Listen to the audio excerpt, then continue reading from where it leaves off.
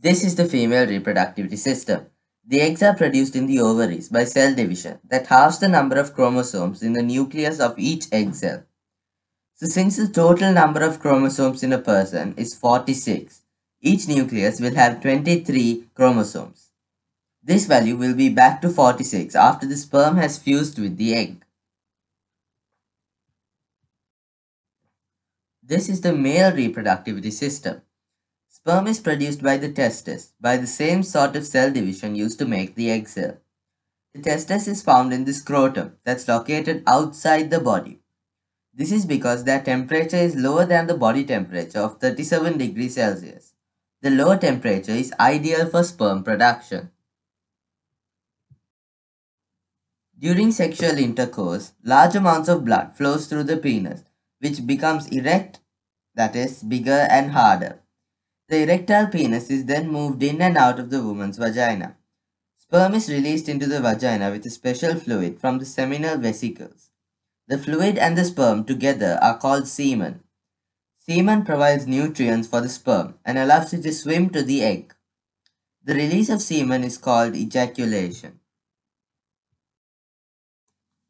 Every month, an egg is released into an oviduct in a process called ovulation. If the sperm fertilizes the egg during this period, a zygote will form, which develops into an embryo and implants itself into the uterus lining. Here, the embryo develops a placenta, which allows it to exchange nutrients with the mother's blood.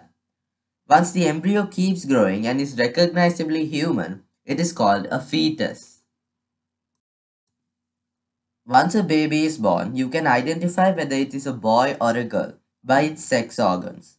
The sex organs are the primary sexual characteristics.